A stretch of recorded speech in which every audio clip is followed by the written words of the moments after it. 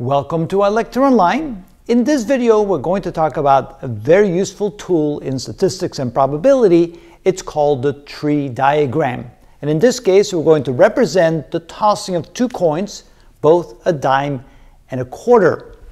So what does that look like? Well, if we're going to toss them together, we can ask the question, what are the possible outcomes? And in this case, there will be 4 different possible outcomes. So here what we do is we first indicate the possibilities for the dime by itself. So either the dime can be heads or tails. And then if the dime is heads, then we have 2 possibilities for the quarter, heads or tails. And if the dime is tails, then there's 2 possibilities for the quarter, heads and tails again.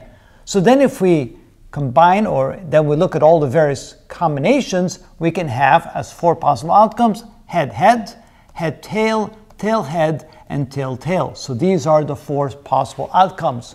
We then indicate that there are therefore 4 branches, and if there's 4 branches, there are 4 outcomes.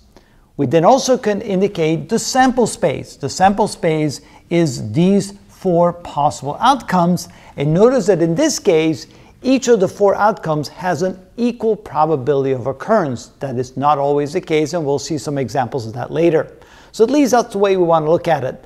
It shows that we first branch out and show all the possibilities for the first, the dime, and then all the possibilities for the second coin, the quarter. And then we look at all the various branches.